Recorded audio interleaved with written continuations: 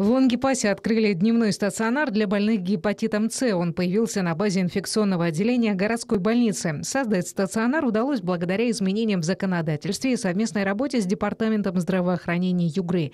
Отмечу, ранее пациенты с таким диагнозом обращались за помощью в Нижневартовск. Теперь получить необходимое лечение они могут, не выезжая из муниципалитета.